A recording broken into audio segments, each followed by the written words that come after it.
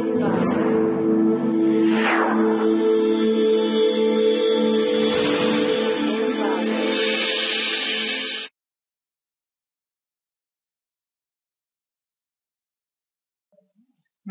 to ClickMyProject.com. The title of the project is Plant Disease Recognition, a large-scale benchmark dataset under visual vision and loss reweighting approach. And the abstract of the project is agriculture is one field which has a high impact on life and economic status of human beings. Improper management leads to loss in agriculture products. This process is to detect a plant leaf disease detection using a deep neural network, the alternative of DenseNet 121 neural network. This can easily detect the disease of the plant leaf. First, select the plant village dataset and apply into pre-processing method. In this part, it's very useful to identify the disease. Then it will process it into model selection and classification. In classification, it will train the dataset and the disease can analyze and show the status of plant leaf that is healthy or unhealthy.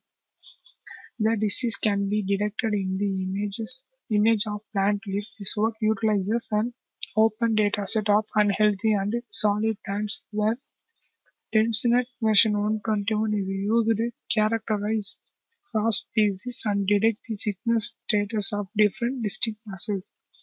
The prediction result based on accuracy. And the flow diagram of the project is first we need to start the program and select the plant village dataset as the input data, and we use the dataset as a data frame like a tail or head, and it will apply into data pre-processing. In data pre-processing, visualize the sample images from the directory and rescale the images. Then it will process it into feature selection. In feature selection model, the dataset is split into two sets of data. One is training dataset and validation dataset. Then it will apply into classification method. In classification, we are implementing DenseNet version 121 neural network algorithm, which is used to classify and perform the analysis of the plant leaf disease identification, and the generated result will be the accuracy. I have run the project in Google Valor, and this is the sample tail data frame of plant disease images, and this is the sample head data frame of sample disease images. In that part, I have plotted the historical based on the count values, and this is the sample images from the dataset.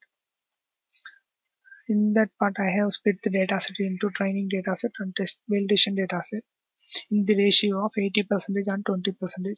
And this is the sample images with their labels. And this is the model of DenseNet version 121 layers. And it will train the dataset, and the accuracy result of DenseNet 121 is 81%. And this is the confusion matrix of plant disease images, and this is the performance graph. The model accuracy it considered between the train accuracy and the test accuracy. It is the train loss and the test loss. And in that part, I have selected the images from the dataset and predict the images. So what is the exact disease occurred in the images using the DenseNet 121 model.